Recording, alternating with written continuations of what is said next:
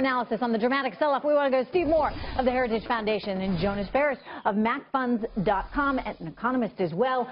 All right, guys. You know, we heard some optimism there from Maria in terms of what she's hearing there in Davos, Switzerland. We also heard a little optimism from Lori Rothman that traders are saying, look, you know, maybe this is a capitulation. We're going to put in a bottom and people are going to start buying.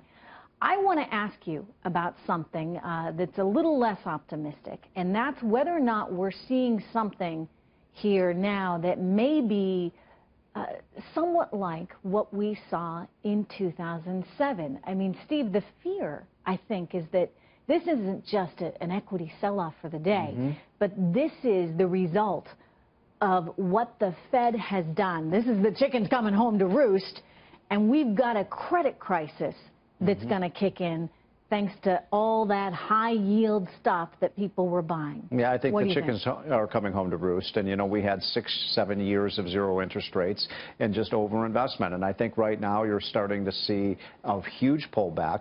And I would say this, for the first time in a long time, I'm going to say the dreaded word "are," that I think we're looking at a potential recession in 2016. I worry that we are too. I've said it. You know, and by the way, just to familiarize everyone, when you talk about recession, you're talking about two consecutive quarters of negative growth, and you think we could? No, I think it's possible. I think it's still a little bit unlikely, but I do think we could get at least one quarter of negative. Look, the fourth quarter GDP is going to come in at 1 to 1.5%. That's lousy. First quarter is looking horrific, and if this continues, by the way.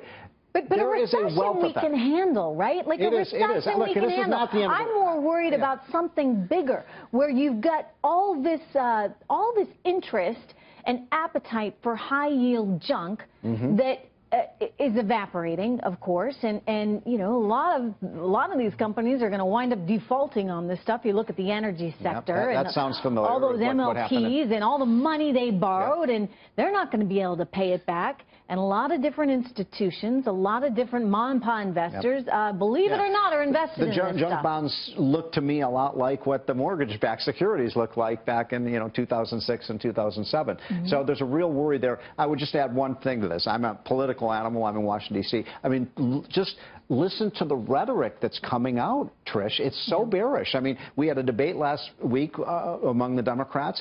Bernie Sanders, maybe not a 90% tax rate, but 70 or 80%. I mean, that's craziness, right? Hillary comes out a week or two ago with she wants an income tax surcharge. She wants to raise the capital gains tax.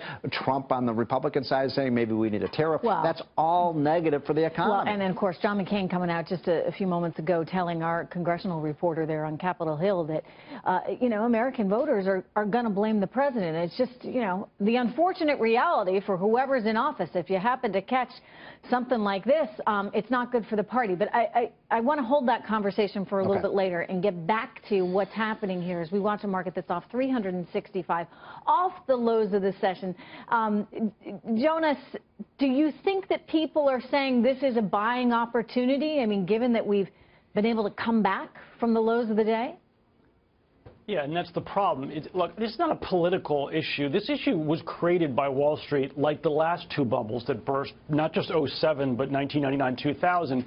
We were sold this natural resource story that America was in decline, that there was going to be inflation, that the U.S. dollar was going to collapse, and you had to protect yourself. You just had Bill Gross quote on it a little while ago. His firm, his old firm, I should say, not Janus, but PIMCO, is just as guilty as anybody for creating a whole plethora of idiotic products to benefit from commodities. They had a real return fund. This whole notion that you have to have. I'm just going to jump in because and this is all unwinding right Jonas, now. I don't think you can actually blame these companies for doing this. If you want to blame anyone, you can look at the Federal Reserve, because they kept a very low interest rate policy for that long. And what do you do if you're an investor? You can't make any money on your CD. You don't can't. So you go down and you start looking for some other kind of product, and you say to the guy at PIMCO, what else can you give me? That's my problem.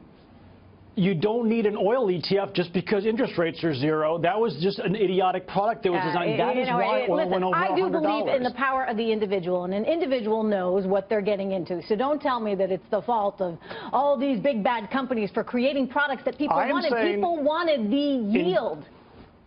Right, because they were sold this idiotic story that they needed inflation protection, which in fact you need deflation protection, money. which is come on. on. They needed money. I mean, look, a retiree living on a fixed income can make zero in his CD. They need something more. So suddenly Puerto Rican debt, which is yielding double digits, doesn't look so bad. Unfortunately, but here's what I think we can agree yield-reaching. on. Here's what we can agree on.